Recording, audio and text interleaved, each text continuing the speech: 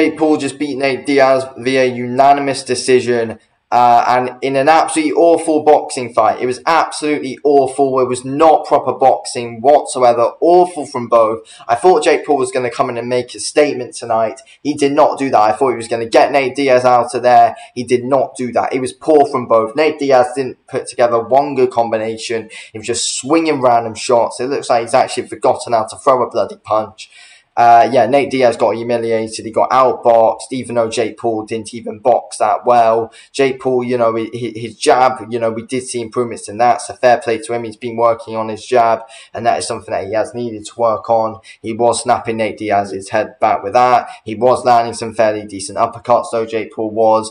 To be fair, but overall, we didn't see great boxing. His footwork seemed a bit messy, to be fair, and it was a very sloppy fight, to be fair. We saw way too much clinching throughout that fight. Nate Diaz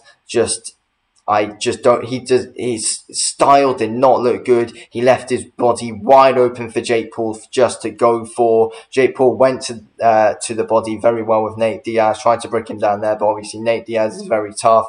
Didn't really affect him. Nate Diaz was just consistently playing off to the crowd the whole fight. Let's be real, the guy doesn't care if he wins or loses. He does not care if he wins or loses. He does not care that he just lost that fight. Apparently they want to run it back in MMA or something. Nate Diaz would destroy him in that. I don't want to see that happen.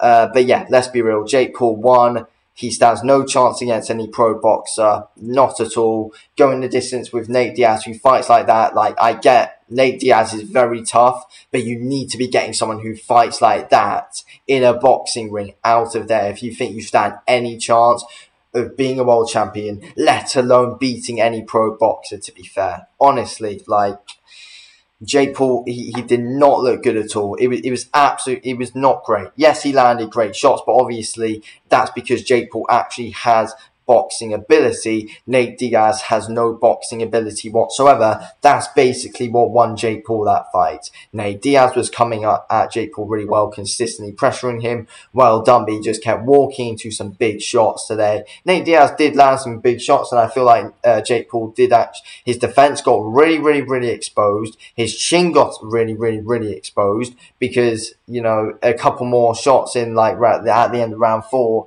and I think, what was it, like the round 9 or something, he was getting hit hard and Jake Paul looked like he was almost about to get dropped. So I think his chin was really exposed. Don't know how Tommy didn't drop him, which was weird. I mean, yeah, I really do think Jake Paul got exposed. It was not a great performance at all.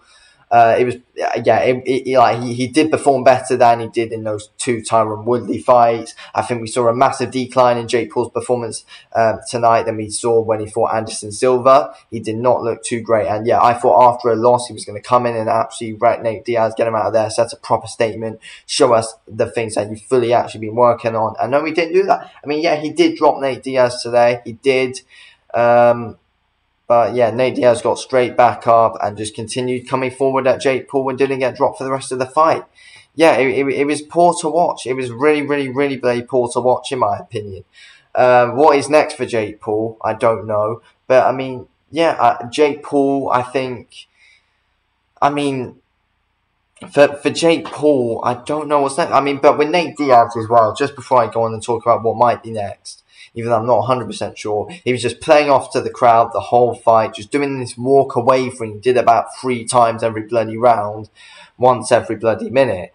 He was just walking away, trying to show off to the crowd. And Jake, I don't know, just let him off the hook. But yeah, I mean, I don't get it. Jake I just feel like he was really exposed in that fight. If you just go forward at him, then, if he fights a pressure fighter, if he fights like a pressure boxer, he's going to get destroyed. I think it's obvious. He stands no chance against any pro boxer. No chance whatsoever. That was awful from Jake Paul, to be fair. Nate Diaz, I mean, he's 38. He shouldn't have even been fighting him. And yeah, Jake Paul, I just feel like he was just all over the place. Like, we saw way too many clinches from him. He was just getting hit too much with stupid shots. Nate Diaz just left himself open. His eye was swelling quite a lot in that fight as well. But yeah, overall, it was a really poor fight to watch, to be fair. It was really, really, really poor. What is next for Jake Paul? I mean, KSI, I think he needs to fight him. I actually think it'll be a decent fight, to be fair. I do think it'll be a decent fight. I think after that, from watching Jake Paul, I think him and KSI would actually be a decent dust-up, to be fair. KSI can knock him out, to be fair. I think Jake Paul will win because overall he's technically better than KSI.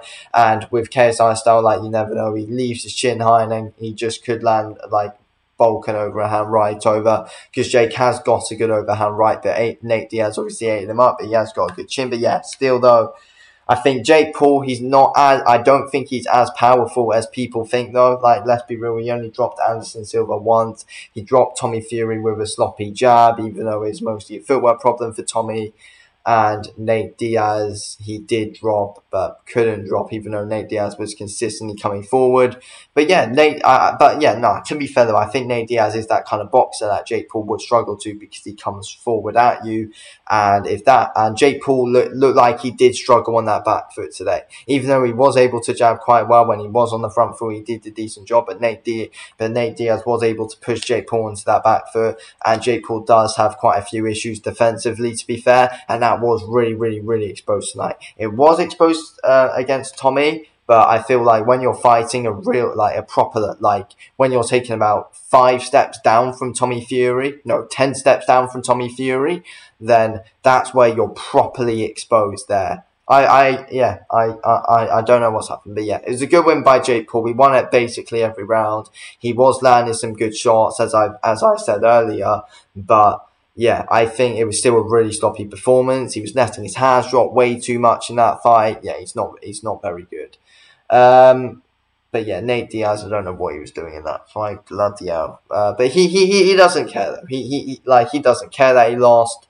Apparently they want to run it back in MMA. Like, Jake Paul even said as soon as he got on the mic after the fight, "Oh yeah, let's run it back in MMA." I don't think it's gonna. I don't know. Jake Paul will get destroyed in MMA. Hopefully, anyway. He needs to stop fighting his MMA guys, even though he'd probably go down that route anyway. He's never going to be a pro boxer. I don't know what's next. The KSI or whoever wins between KSI and Tommy Fury, he should fight next in boxing. Or he might actually be serious and go down the MMA route. I don't know. We'll have to wait and see. Anyway, thanks for watching the video, I'll speak to you on the next one here. Thanks for watching. Peace out.